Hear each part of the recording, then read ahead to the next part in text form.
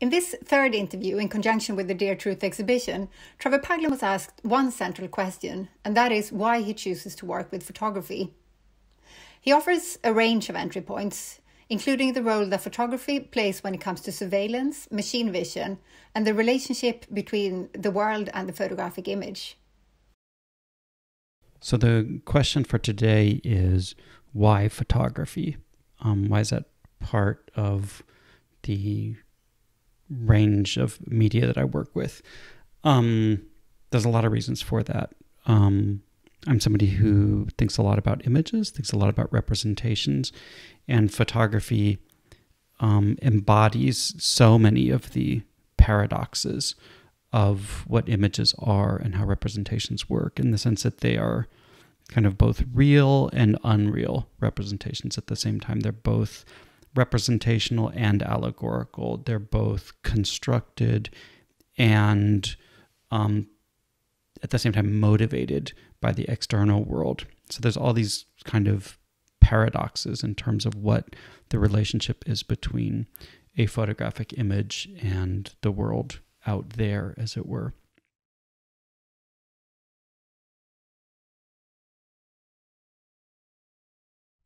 Photography and mechanical forms of image making are also very often involved with exercises of power, of surveying, surveilling, targeting.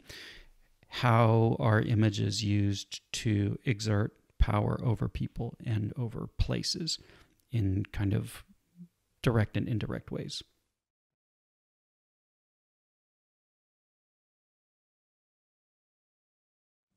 Related to that in some ways, but also distinct from that, are ways in which photographic archives or collections of images are used to classify things, people and places, to codify things, to organize, sort, and keep track of things over time. So there is a kind of bureaucratic and often policing apparatus that is very much has to do with photography and also collections of photography.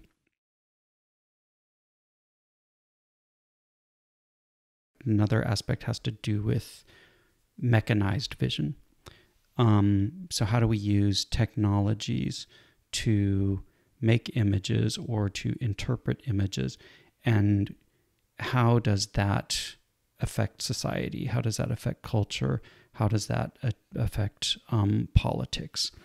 And particularly at this moment when we're seeing things like the really kind of explosions of things like machine learning and computer vision, I think about those as being essentially forms of photography, of mechanized image making and interpretation. There's always the technical aspects to that, but those technical aspects can never be divorced from the political and social aspects of those technologies and practices. So these are just some of the things that come together in the way that I think about photography, and obviously I think about it in a pretty expanded sense that basically just means seeing with machines. And so there you have it.